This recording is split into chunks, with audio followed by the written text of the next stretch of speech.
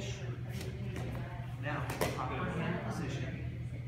Over the head, blocking the battle zone. Always blocking my danger line. Step over my head. The hand switches in the battle zone. Kick all the way around. Did you put your new hand in? New hand should be here. This arm comes back. Good. Now when I come back, no. Bonus head control and underfoot. Palm to palm. Good. Slide your knee through the mount. Good. Now post your hands. Now once you get to posture, when you get to this position, your partner does the oop on roll on you. So I'm going to trap your arm. You can trap either side.